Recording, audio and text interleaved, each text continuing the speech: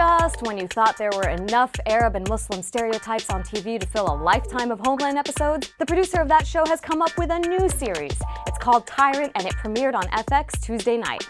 The show is about a doctor who lives in California who's also Arab, but you wouldn't be able to tell since the actor who plays him is white. Anyway, after 20 years abroad, he returns to a fictitious yet repressive Arab country ruled by his dictator dad. A Western-educated doctor returning home to his powerful ruling family. Where have I heard that one before?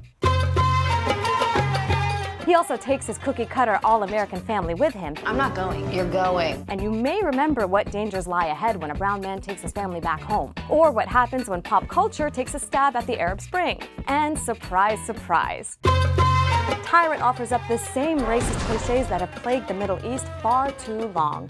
Where to even start?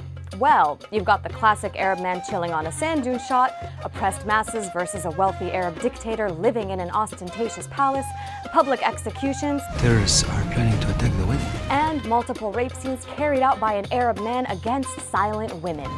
That Arab man is the sadistic Jamal. Little brother. He seems to be based off of Saddam Hussein's infamous son, Uday. But you know, some had high hopes for the series. America's Muslim Public Affairs Council was actually included in the creative process, but that clearly didn't do much. And as Love Inshallah rightly tweeted, Muslims greenlighting stereotypes gives producers the ability to say, "Don't complain, your people were involved." But shows don't always get away with racism. After major backlash, ABC Family pulled its controversial pilot, Alice in Arabia. The show was about an American girl in Saudi Arabia who gets kidnapped by her grandfather. Oh, and he just happened to have the same name as an imam allegedly linked to Al-Qaeda. As for Tyrant, I'm guessing Bashar al-Assad's reign will last longer than the show. Either way, it hasn't won a fan here. Besides, as Remy Kanazi points out, if I want to view racist tropes about Arabs and Muslims, I don't need to watch Tyrant, I can just turn on cable news.